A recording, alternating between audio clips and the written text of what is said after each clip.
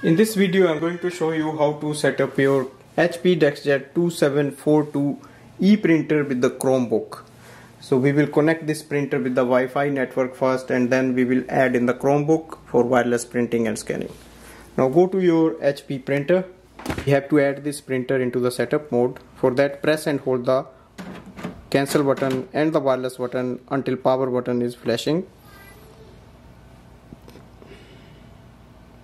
Release it. The power light will stay on after some time and the wireless light will start to blink. That means it has entered into the setup mode. To connect it with the Wi-Fi network, go to your Android phone, iPhone or a laptop and select HP Smart app.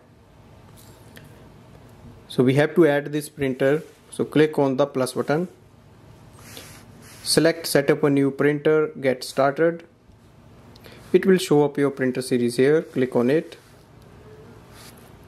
Check your Wi-Fi or router name and enter its password. Click continue. Press the information button.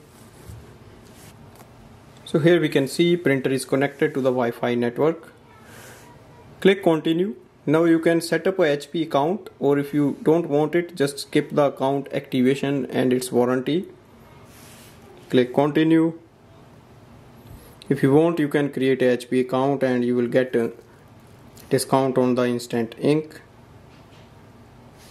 You can add the printer for auto updates.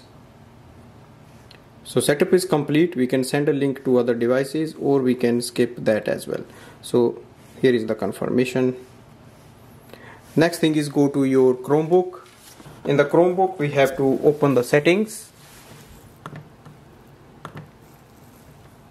Click on advanced, print and scan, printers.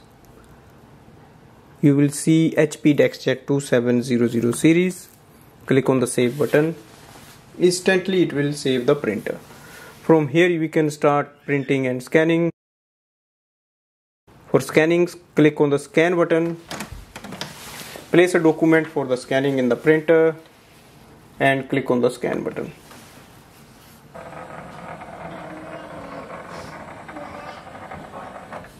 So here we can see the scan is done. So this way we can set up this printer with the Chromebook and we can start using it for scanning. In the same way you can do the printing. Just select any document and start printing. Thanks for watching.